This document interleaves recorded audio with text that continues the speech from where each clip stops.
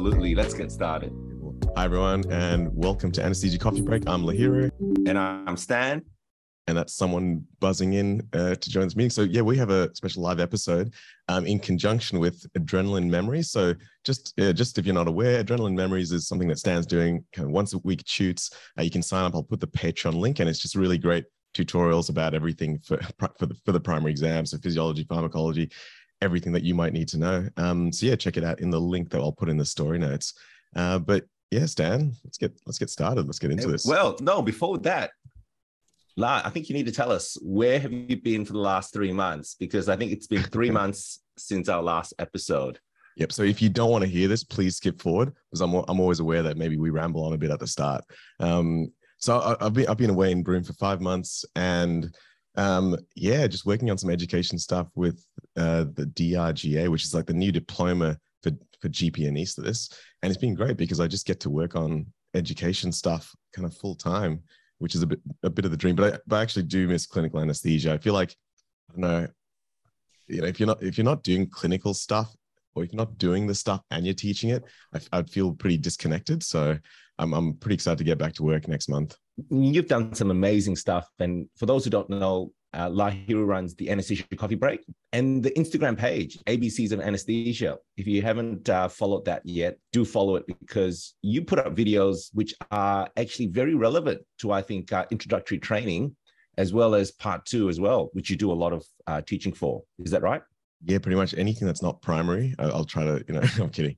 So I've managed to get someone to, cut down my videos to make them in bite-sized chunks. So I'm just posting those regularly, and hopefully they're useful. It's a new space. Like I struggle to know what's going to be useful and what's not, but it's a bit of an experiment to see which things are useful and which things aren't. So yeah, like everything, just keep on learning. All right, we better get started. Okay, let's do this. Okay, so the question that we're going to run through today is with regards to the onset of neuromuscular blocking drugs. And it's from 2004, question 2, the first paper. And the question is, outline the factors determining speed of onset of neuromuscular blocking agents. Now, Lahiru, how would you go about structuring or even classifying this answer? Yeah, so I feel like with this question, it's obviously really broad. Like there's just so many factors that could affect speed of onset. So I feel like I've really got to come up with a category, and I keep mentioning categories all the time whenever I mention an answer, because broad questions require broad categories and your ability to not miss things, especially in this exam. So the way I thought about this, so I don't miss anything, is to think of physicochemical things, pharmacokinetic things, pharmacodynamic things, and then patient things, which are kind of linked with pharmacodynamic, but let's just put it in a separate category. So I've got those 4 categories, and I'm just going to literally, if I'm thinking of this short answer question, I'm probably going to write one on each page or one on each half page to give me lots of space to fill those in as I go through in that 10 minutes. But I'm also thinking about Fick's law of diffusion, and why, while you don't just want to, regurgitate Fick's law of diffusion, or the rate or the speed of onset is area on thickness times solubility over the square root of molecular weight times the concentration difference. Like there's only so you really have to link that back to this structure. But I think I'll just put that there so I don't forget to write anything under my headings that I've already created. And I think that's a really good way to think about a very broad answer like outline. So whenever a question says outline, I think it's really good to have really key structures or key subheadings, which you have listed. So physical, chemical, pharmacokinetics, pharmacodynamics, patient factors. And I think in somewhere around those areas, probably in the kinetic section, I think you can put in Fick's law of diffusion. I guess it's really interesting because before we sort of go into detail into each of those subheadings, I think clinically, for us, when we think about onset of neuromuscular blockades in clinical scenarios, those are probably the main ones I sort of quickly go through to think about how I can quicken the onset of neuromuscular blockades. I mean, scenarios that you can think of where you would want to have rapid action of neuromuscular blockade, what would they be? Yeah, I mean, really, I just want for a rapid sequence induction of any sort, or anytime actually 2 reasons: rapid sequence induction where there's an aspiration risk, and then if I've got a difficult airway, because I just want to get bag masking, everything optimized. So I'd give a fast paralytic agent. But then also in, Stan and my favorite procedure, ECT, where you just need a fast onset relaxant. So that's an in-joke here.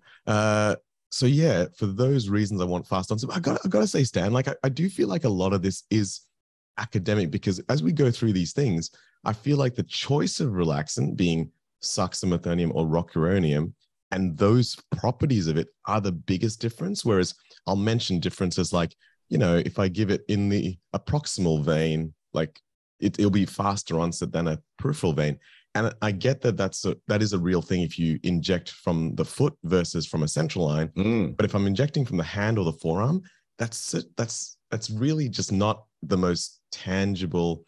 It's not that it's such a small difference compared to the difference between sux and cisatracurium. Yep. If I'm going to use sux, big dose, right? Yep, go on.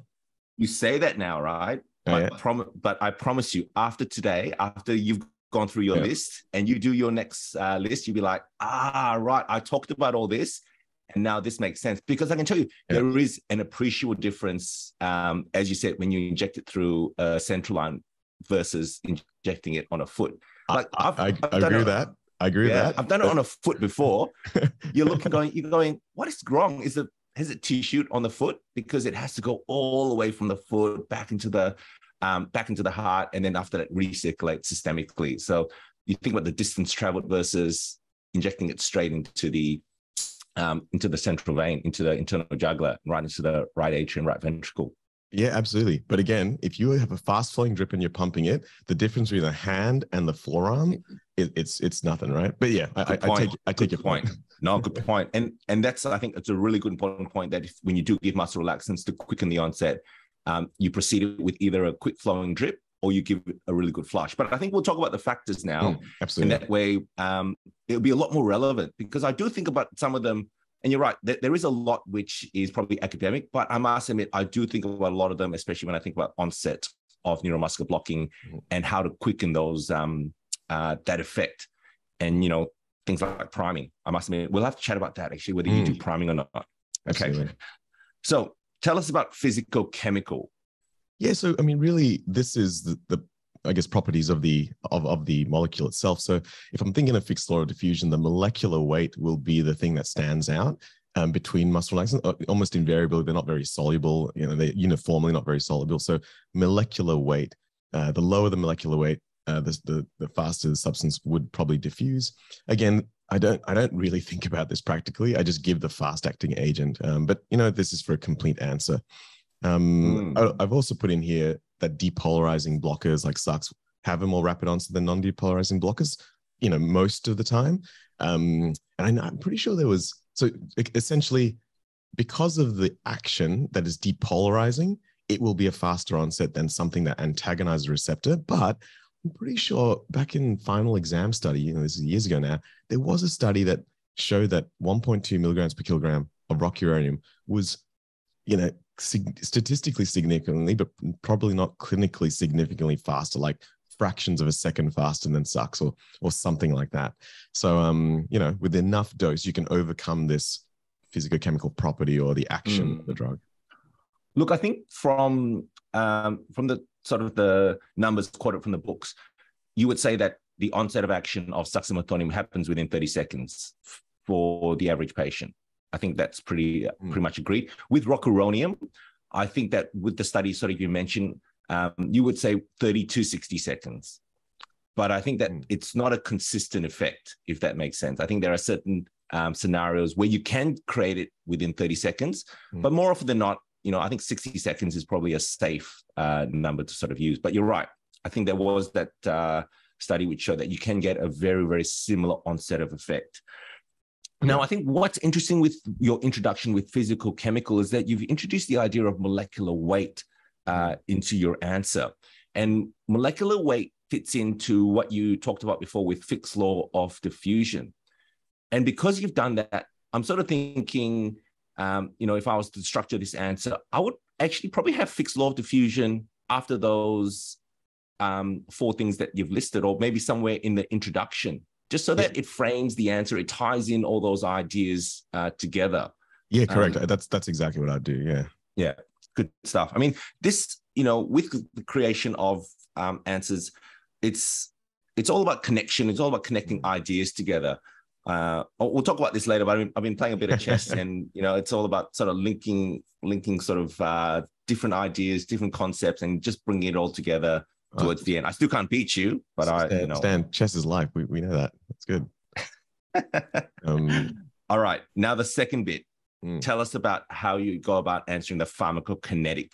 So first of all, pharmacokinetics is always ADME, so absorption, distribution, metabolism, and excretion or elimination. And so the things that are probably most relevant to that for the onset are going to be the A and D parts of that. So absorption and distribution. And this is kind of the logical stuff. So if your route of administration is intramuscular, like intramuscular sucks, that's going to be slower than IV. And if you've ever had, a kid without a trip laryngospasm during inhalational induction, and you've had to give sucks IM, you know how painfully slow that is while the sats are falling. So from first experience, that obviously IM is going to be slower than IV. And also other things like, the vascularity of the site. Veins obviously vascular, but if you're injecting it into a very low vascularity muscle group, then it's not going to be as fast onset. You could also think about the site of injection. So, like we were mentioning before, is it in the foot or is it in a central vein? That would definitely make a difference with that kind of distance, because literally it's a time for those molecules to get up to the heart, be pumped from the heart to the muscles, and then exert their action. So you've got that real variable time of, arm to brain circulation or foot to brain circulation time. You can also think about just the rate of injection. Like, are you giving it fast, or are you doing that really kind of when you're a junior, you're so careful about what you're giving that you do things really slowly, which is the opposite of often what we would want in anesthesia. So yeah, location of injection, rate of injection, vascularity of the site if it's IM. And then, volume of distribution. Now, again, this is probably not something I think about a lot, because again, I just choose the drug and I give the dose. But you can imagine these situations where someone's got a reduced volume of distribution, reduced muscle mass, or, reduced plasma proteins, which means that there's going to be free drug. And maybe this would mean that there's more free drug to exert an effect, more of a concentration gradient from vasculature into the neuromuscular junction.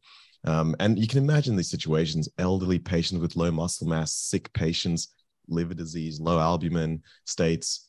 Neuromuscular blocking drugs aren't really highly plasma protein bound, but still, this is theoretically something that could be there.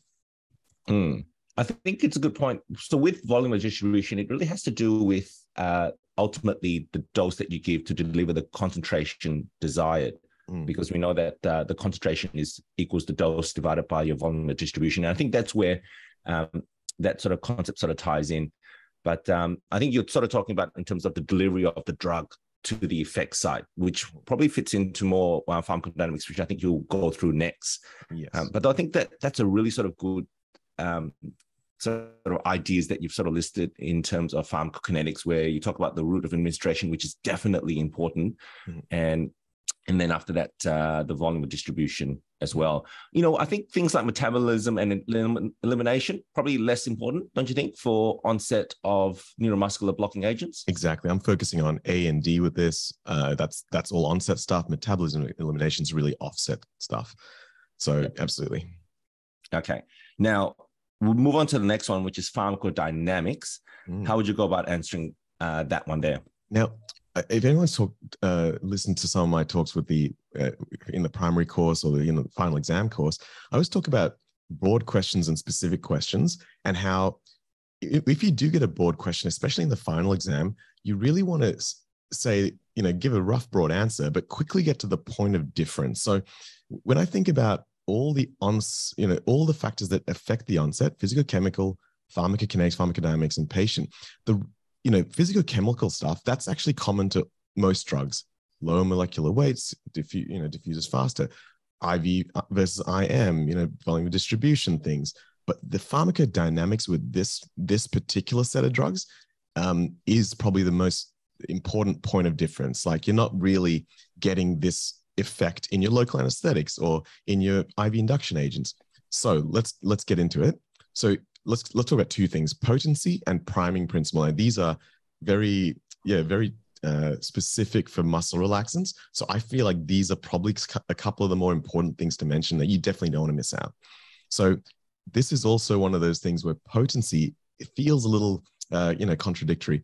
The less potent a drug is, the more rapid the onset is, because you now need an increased dose, so therefore increased molecules to achieve the same effect. And whoever thought that a less potent drug would have an advantage? Like usually we think of, high potency as a better thing. You need less drug, it's more economical, whatever. But with neuromuscular blocking drugs, in the example being rocuronium has an ED95 of 0.3, and vicuronium and the other drugs are often like 0.15 or 0.1 or something like that, or 0.2. And so rocuronium, you need more of the drug to get to that 2 times, 3 times ED95 dose.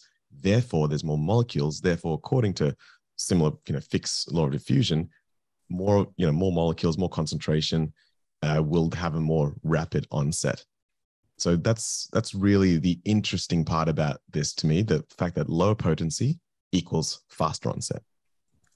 I mean, that's a really good point, because I think if we apply that idea to another group of drugs, for example, opioids, there is so much there that doesn't actually happen. So you think about morphine, which is a less potent drug than fentanyl. And in this scenario here, morphine has a much slower action compared to fentanyl. So, that concept doesn't actually work there. And then you have to actually explore that, all right, why is it that this applies here, but this doesn't apply elsewhere? And you can probably relate it straight back to Fick's law of diffusion and other factors, because suddenly with opioids, you have a pKa difference, which is substantial. So the point of difference with opioids is pKa, and maybe to a lesser extent lipid solubility as well. But, suddenly you have alfentanil pKa, 6.5 versus morphine pKa 8.1 or 8.9 or whatever it is now. I can't remember. It hasn't changed since you studied it. That's right. It's still around 8. Yeah, totally. But I remember 2 pKas, remifentanil and alfentanil. That's it. Yes.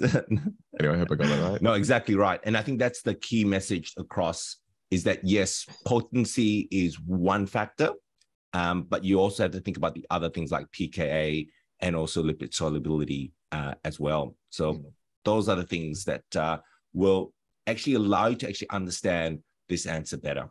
Good stuff. Yeah. Now, all right. And so with the potency, anything more to add to that? I feel like in common language, people confuse potency with efficacy a lot. So that's probably something just to, if someone's new to the kind of pharmacodynamics space, potency really is how much of a drug can exert an effect, whereas efficacy is the maximum effect of a drug. So a very potent drug might have, less efficacy than another drug.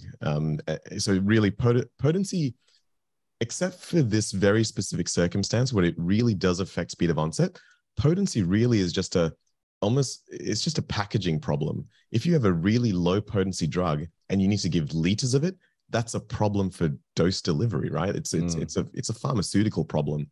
The other example I can think where it's a real problem is carfentanil, and carfentanil is just one of the synthetic opioids that's used in the zoo essentially, so for large mammals, and it is so high potency that and lipid soluble as well. If you get a little bit on your skin, it could absorb, and you could just be narcotized and apneic. So drugs like that need to be handled with a lot of care, but they're so potent that you're looking at micrograms causing apnea and narcosis and death. So all right, we're going to explore we're going to have to do another episode of why you know so much about zoo drugs. All right, but I don't like what you're implying. that's an episode for another day. Yeah, right. All right, so now what else other than potency would you add into your pharmacodynamic subheadings? Yeah, priming principles. So this is something that I just don't do practically, but it is, so priming principle is where you inject the patient with a sub-paralyzing dose of neuromuscular blocking drug about, say, 5 minutes prior to then injecting the paralyzing dose. So if you think about that, you've kind of saturated up to 70% of your receptors, or, whatever number, but the patient, that you need like a critical mass of receptors to have a patient fully paralyzed. And so then you don't need as much dose acting as quick for the full paralysis to have effect.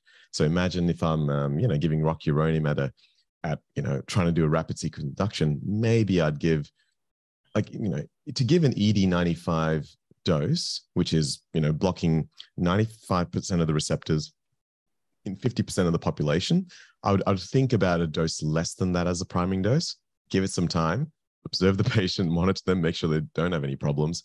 And then when we're ready, I'd give the full dose. Again, it's just not something I've seen anyone do in recent memory. Yeah, I've done it before, and I've often done it in scenarios where I've used rocuronium, or preferentially chosen to use a non-depolarizing such as rocuronium, and I'll give such as a small dose, so 10 milligrams in a normal average adult patient, and just to see what the effect is, and that whether you actually get a quicker onset. Look, from my experience, it's probably not appreciable. I think that what I do instead is that I just use a much larger dose of rocuronium.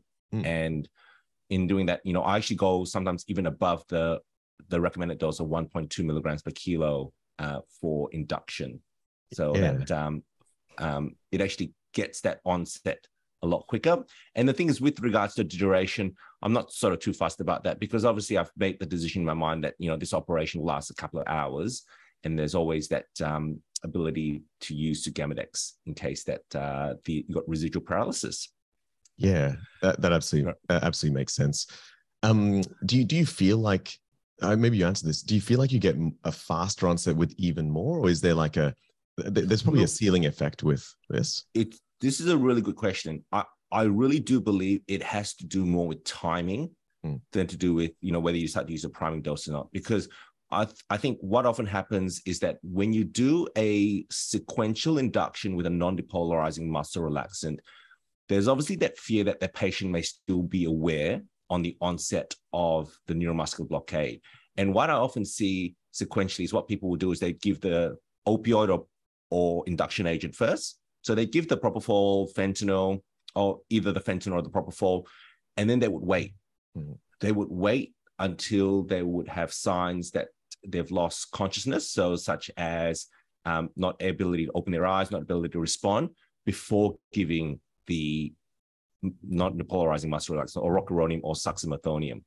Now, by doing that, if you think about that, you're actually waiting 30 seconds before you give the drug, which will then take another 30 to 60 seconds for that to work. So from induction, you've actually taken a minute to a minute and a half to induce. And I think that if you're actually confident in your doses and you have trust in your pharmacokinetics or the onset of propofol and fentanyl, that you would probably have a lot of confidence in terms of giving your muscle relaxant straight after your induction agent. Is that something that you do, or do you wait for clinical signs of loss of consciousness before giving the muscle relaxant? Yeah, when I'm giving rocuronium, I always wait for the patient to have some level of decreased conscious state, because it's so painful in the vein. So, often the patients will react if I imagine it's so acidic, and that's why. I'm not super confident on that reason. But yeah, I would almost always wait for them to be have some level of loss of consciousness. Agree. So for those who don't know, when you give rocuronium and the patient is still conscious, it is very, very painful. Especially if you give it through a peripheral vein in the hand. I think less so, obviously, in the cubital fossa or in the central line. And look, one of the things that I do is, if I do want to induce quickly, I will give a good dose of propofol. So perhaps, I might slightly overcompensate, and knowing the side effects, I will perhaps, depending on the pharmacodynamics, depending on the patient, depending on how sick they are, use some metaraminol, use some vasopressors just to counteract the larger dose of propofol. And by doing that, I become more confident that it's going to have the onset pretty quick. Right. And you're giving, I'm giving my rock probably about 5 seconds after I give my propofol. Oh, good. So I actually don't feel like I need to wait for a clinical sign, before I give the rock, because, you know, propofol works within 30 to 60 seconds. Rocuronium works within 30 to 60 seconds. So I know that rocuronium is always going to work after propofol. Now, and if you give a good dose, then I think you should be safe. They'll still get the pain before the propofol is acted. And because there's no retrograde memory loss, do your patients complain of the pain in the vein afterwards? No. Good question. So I think for those patients that I do want to do sequential rapid induction in that manner, I always want to make sure that I use either one in the cubital fossa or they've got a central line in. You're absolutely right. If they have if let's say they're a difficult access and they've got one in the one at the back of the hand, what I'll often do is that I'll actually put in some local anesthetic in before. That it will actually prevent that pain sensation. I think that that's something you learn along the way, where, you know, you've given rock and patients go, oh, that's really painful. And you go, all right, next time, that's something to be aware of. Give some local anesthetic if you want to do that in a peripheral vein. Yeah, sounds good. All right, next one. Now, I think we're going to move on to patient factors. So what have you got there for patient factors? Yeah, so probably maybe 4 things I feel like are most important. So site of action.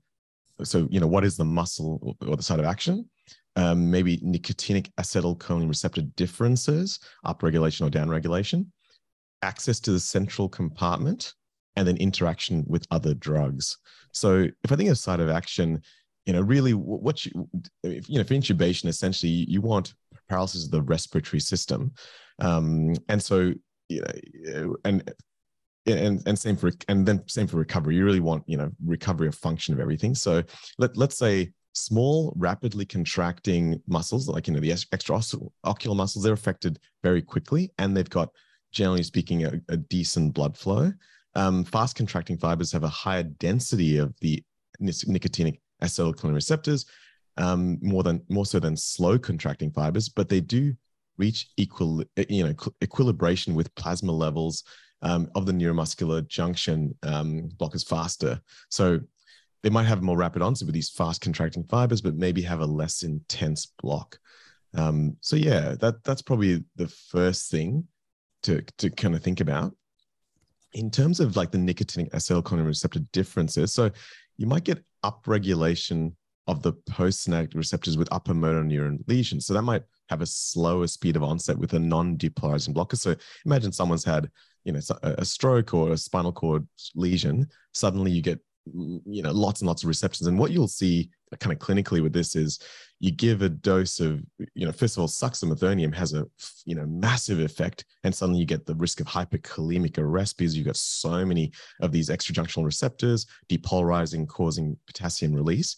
But then in these patients, if you were to give neuromuscular blocking drugs, there's so many receptors to block that you have a slower speed of onset. And look, I'd say in clinical practice, I used to work at a burns hospital.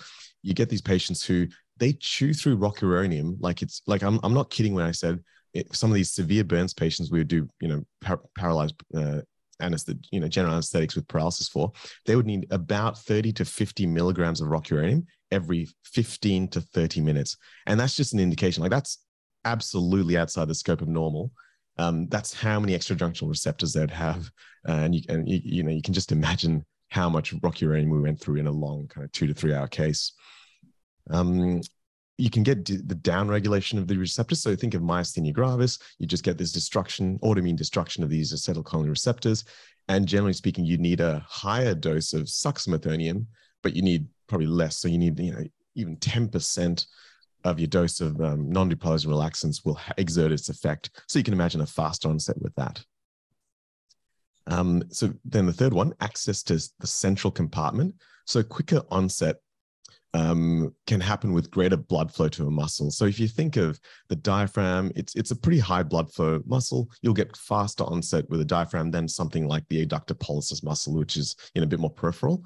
And that said, you know, someone who's got very vascular tissues, maybe they've got a high cardiac output state for whatever reason, then you can again logically think that you're going to have faster onset of these muscle relaxants with that. Interaction with other drugs is the last part here. And there's just so many drugs that exert an effect through, often it's through some kind of calcium channel, inhibition or whatever it is. So volatile agents, they enhance, block antibiotics, magnesium, and also hypocalcemia states. And so it's all really calcium related. And you know, we notice this a lot. Like often with volatile patients on volatile anesthetic, they just need a lot less they need a lot less anesthetic to keep still than someone, say, on propofol, where you often need to give, you know, more opioids or a paralytic. I haven't really seen the significance of antibiotics, like, you know, giving gentamicin. I really haven't seen this kind of effect have like any clinical significance. Magnesium, again, theoretically blocks the calcium channels, and hypocalcemia, you know, obviously there's less calcium floating around. But the one that I've noticed clinically significantly is volatile. Volatile, hey? Yep. There's actually a lot to unpack there. One of the things I want to talk about, which was a really interesting idea that you brought up, was the difference in muscle groups. So in terms of diaphragm, laryngeal muscles, and adductor pollicis, because I think there's a lot of confusion out there with the idea of onset versus the sensitivity to the drug, or the efficacy, if you want to call it, or the resistance actually to neuromuscular blockade with those groups of muscles. So I think you really sort of described it really nicely in terms of that the muscles which have a lot of rich blood flow, so diaphragm, laryngeal muscles, they'll actually have a faster onset. But in terms of their resistance to neuromuscular blockade, they actually have a higher resistance. So and the diaphragm has a high resistance, because that's really rich in, you know, nicotine receptors, but the larynx doesn't have as high resistance, does it? No. So this is where the confusion is. Yep. So the larynx actually has a high resistance. It's the pharyngeal muscles which are most sensitive. Yep. Yes. This is this is one of those tricky ones. So they talk about the idea that when they were measuring and there's a graph that shows this, when they were measuring the depth of neuromuscular blockade with a dose of muscle relaxant, and I think that was done with vecuronium, what it showed was that the onset occurred quicker in diaphragm and the larynx. It occurred much later in adductor pollicis, but in terms of the amount of the depth of neuromuscular blockade, you could actually get a deeper depth of neuromuscular blockade at the adductor pollicis versus the diaphragm and the larynx, which meant that they also recovered quicker as well. Now, the thing that trainees need to know, and in fact clinicians need to know, is that when you think about reversal of neuromuscular blockades, the pharyngeal muscles are the most sensitive. And so what happens is that if you just have a TOF ratio of 0.7, it's been shown that your pharyngeal muscles are still weak, because remember that your TOF ratio is done at your adductor pollicis. And what they showed was that because your pharyngeal muscles still have a degree of relaxation there, patients are still prone to aspiration, which is where that new sort of idea sort of came up probably about a decade ago, where we talked about making sure that patients were reversed to a TOF ratio more than 0.9. Because I think about 15 years ago, when I went through, 0.7 used to be where it was generally accepted. But after that study, which described the risk of aspiration due to the sensitive nature of pharyngeal muscles, we now go for 0.9. Yeah, that's really interesting. And I really love how you mentioned those graphs, because I think it was those graphs that mentioned that, you know, we're measuring onset at the adductor pollicis. And so if we wait for the adductor pollicis to have its block, let's say with a short-acting drug, then, you know, potentially the diaphragm is already recovered by the time it's That's right. But I mean, you give a big dose of rock, that really doesn't matter. If your adductor pollicis is blocked, your diaphragm and your laryngeal muscles are definitely blocked. So it is safe. But I think they do say, because it's, you know, adductor pollicis doesn't have the fast blood flow or the high blood flow, it's not a central muscle, to measure the extraocular muscles for their twitch is probably a better indicator of you know, the readiness for intubation. That's right. Correct. And you're right. If you give a big dose, probably doesn't matter. I think the study that this was done, I'm just getting up now, was with a 0.07 milligram per kilo dose of vecuronium. And in fact, I might show it to the audience here. So you can find it in Miller's if you want to see where this study is from. It's from Anesthesiology in 1991. And you can see here that the larynx, the onset occurs quicker, but you can see that at the depth of neuromuscular blockade, doesn't reach the same level as it does at the adductor pollicis. You see different variations of this graph, so that instead of the larynx, you might see the diaphragm here as well. I've seen that different variation there. Anyway, really, really interesting. Now, there's only one other thing I want to talk about, which was myasthenia gravis. So that I think that it's generally accepted that with non-depolarizing muscle relaxants, they're going to have a faster onset. With depolarizing, though, if you decide, which you shouldn't, but if you do decide to use succinylmethonium in myasthenia gravis patients, they're actually a lot more resistant to that. And why is that, La? Yeah, so because you've got less receptors to act on to depolarize, because now we're talking about an agonist rather than an antagonist. I think the theory is that you just need more of it to exert an effect in depolarizing all of that muscle. So yeah, you got to use higher doses of succinylmethonium. Much higher doses. Yeah, I think they say 2 to 2.3 milligrams per kilo, like big doses, double the doses. And the funny thing is, because you've got such weak muscles in this, that often you can just intubate on propofol and alfentanil or fentanyl. So a lot of it probably is a bit academic, that we're not necessarily using muscle relaxants for these cases of severe myasthenia gravis, where it would have a big effect. Yeah, I think so. Well done. I think you've really covered everything that has to do with the onset of neuromuscular blockade, or the speed of onset. And I think those ideas there's a lot there, and there's a depth that you can also reach. But because there's so many ideas, it's really important to make sure that you cover the breadth, I think, of the concepts related to the onset of neuromuscular blocking agents. And this is a nice question, because a lot of it flows on well. It's logical. Everyone knows physicochemical, pharmacokinetics, pharmacodynamics, and patient factor. Everyone knows that. Everyone knows Fick's law. And then if you just plug in the gaps, the actual new knowledge, I feel, is potency, but that's interesting. Priming principle, that's interesting. And then maybe knowing about the different, the patient stuff's probably a bit unique, upregulation, downregulation, that's different. Fast contracting versus slow contracting muscles, that's different. And, interaction with other drugs. These are probably the points of difference, I'd say, with this question, and everything else kind of flows logically from your existing knowledge. Yep. Oh, good. And then what I thought we could do is, I've been watching a lot of, Instagram, YouTube, and on the YouTube, they got like TikTok videos. I'm not saying I'm on TikTok, but I'm learning, and they do a lot of reaction videos. So I thought what we could do now is we could do a little reaction to an answer. And I thought the answer that we could react to would be, Stuart Watson's amazing resource at Ketamine Nightmares. So for those who don't know, Stuart Watson set the exam a couple of years ago. He's created this amazing website called ketaminenightmares.com. Do check it out, where he's actually created model answers for a lot of the questions there. Yep. So watch my face and go, I missed that. I missed that. Go on. So look, I think that for those listening, we'll just talk about this, but you can certainly get the answer online. And I think what we'll do is we'll go through it, and I'll ask you, La, what your thoughts are with each sort of section. Okay.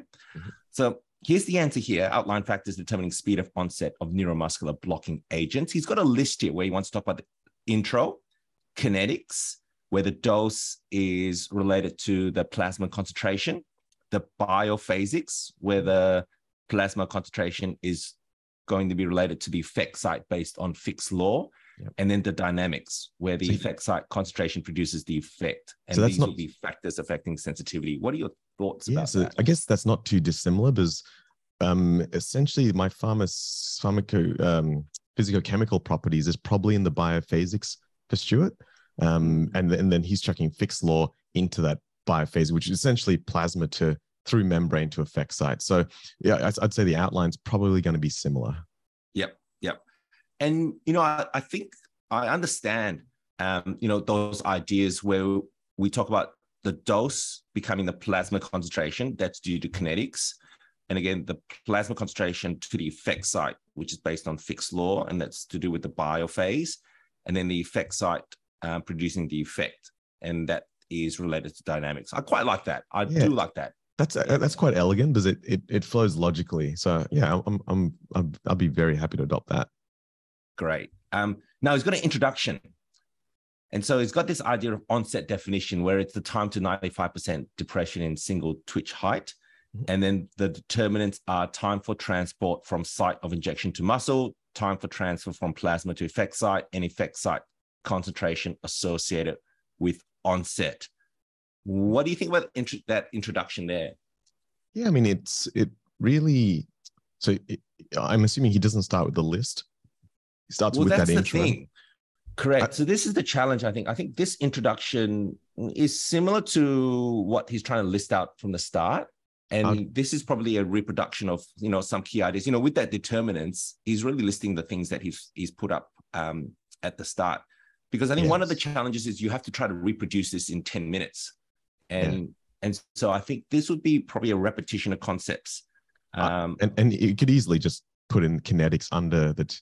Yeah, there's kinetics, biophysics, dynamics. You could just put in determinants and bundle it all together, and that'd be easy enough. I agree. Yeah. I agree. So I would, for the determinants, I would put what he's listed on the intro, on his list here, under where he's put that description for determinants. I think, as much as you can for the written exam, try to be really brief. So try to avoid, sentences like this, but try to keep things short instead, like what you have up here. So what I mean that for the radio audience, what I mean by that is that instead of saying time for transport from site of injection to muscle, what I think you should write is kinetics, dose to plasma concentration. And then he's got a very similar idea to what you have written last. So kinetics, so, geniuses think alike. With kinetics, you've got factors that increase rate of plasma concentration at the muscle, and he's got administration and he's got distribution. So administration, he talks about the route, the site, the dose, priming dose, rate of injection, and distribution. He's got cardiac output, blood flow rate, and blood volume. What do you think about that? He's included some of the factors that you put in pharmacodynamics in pharmacokinetics. Yeah, what do you think about that? I mean, distribution, so probably hasn't mentioned. I think I'm happy with my pharmacodynamics kind of aspect for talking about, certain situations of the receptors and everything, but it probably doesn't talk about the volume distribution stuff there. Well, he's got this here, I think. I think this is where he hasn't probably described it as, or sort of outlined it as sort of as precise as you have. But I think it's a similar idea here where it goes increased blood volume, causes dilution, decreases the rate of rise of plasma concentration. The advantage of using the existing structures, right? So if every time you say kinetics, you're going to do, absorption, distribution, and you invoke things like protein binding and volume. It's like, it's no extra memory. Plus blood volume comes into volume distribution, but so does protein binding, so does fat. So I think that you can get more out of this by using volume of distribution as the title with subheadings of blood volume and protein and stuff. So I think maybe you'd have volume of distribution here just to make sure that it's a lot more precise. Yeah, I'd say distribution, and then in that is volume of distribution, and under volume of distribution is very many things, including blood volume. So I think you get more points. You can put more factors down if you were to say that.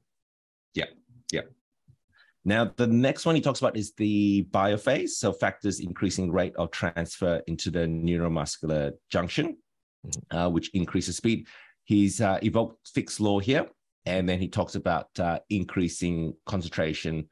In fact, what he does right now is just talk about breaking down Fick's law of diffusion, so increasing the concentration gradient and increasing the diffusion coefficient.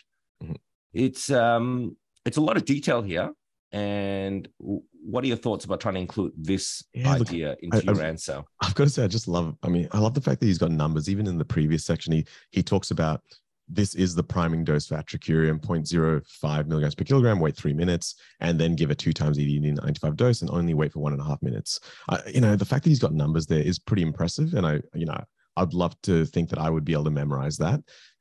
Because it's practical and you can think about it as you're doing inductions. I don't think it's so esoteric that you can't remember this stuff, because you could theoretically be thinking about it and practicing in day-to-day life. So, I expect you don't need the actual numbers, but I think it's impressive, and I think it's easy enough to learn if you can remember it for the exam. Yep, good.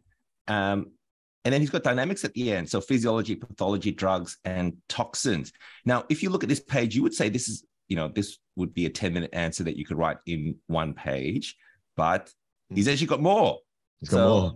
Yeah, I know. There you go. So not only have you got dynamics, that factors that increase ED95, you've also got factors that decrease your ED95. I quite like how he's talked about it in terms of ED95. Now he seems to have a format where he talks about the physiology, pathology, drugs, and toxins. And again, for the factors that decrease ED95, it's physiology, pathology, but then he's divided into presynaptic drugs, postsynaptic drugs, post-junctional drugs, and toxins. There's a lot here. That's a lot here. I didn't even really think about, tetanus toxin, for example, in the context of this. That's probably, really outside of what I even learned for my exam. So, and even malignant herpes post-junctional activation, I've not even heard of that really. So, it hasn't come up clinically. It hasn't. So, I mean, when you got this much information, now I'm thinking, and again, this is my bias. I didn't learn that, therefore I'm thinking, was that necessary? But I do really like the fact that he's categorized this in, increase ED95 and decrease ED95. I do like that categorization. That's quite nice. Yeah, it's a lot of information. Look, there's no doubt this is a complete answer.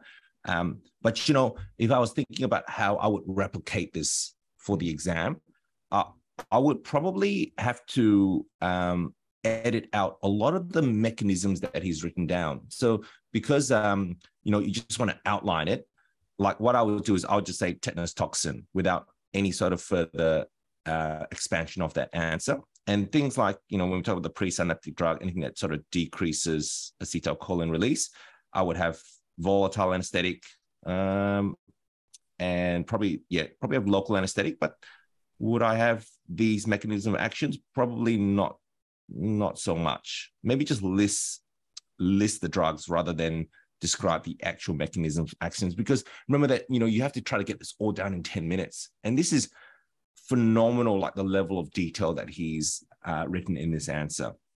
I think that this is truly a complete answer, which actually goes into a lot of depth as well. So, for those who are listening, do check this answer out on kenomenightmares.com.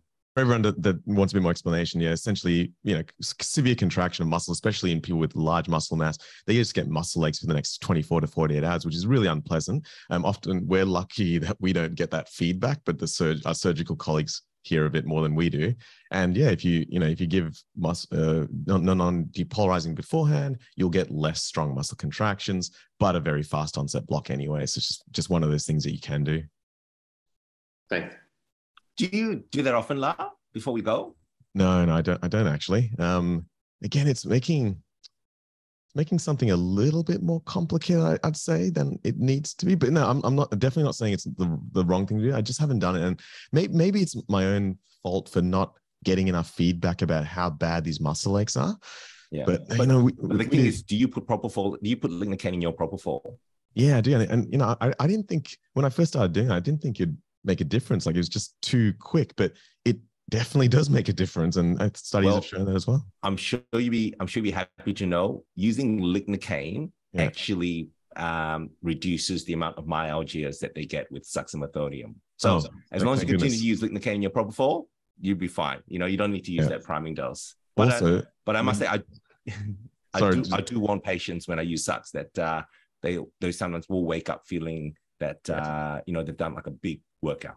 Yeah. No, that's good. I was just going to go off another tangent. Lignocaine, they did a study of lignocaine and propofol. It precipitates propofol, but it's a dose dependent and a time dependent thing. So, if you give 40 milligrams, I think was the dose that precipitates propofol, but it's also like, I never draw it up and leave it there. I draw it up just before I'm about to give it. That way it has less time for precipitation.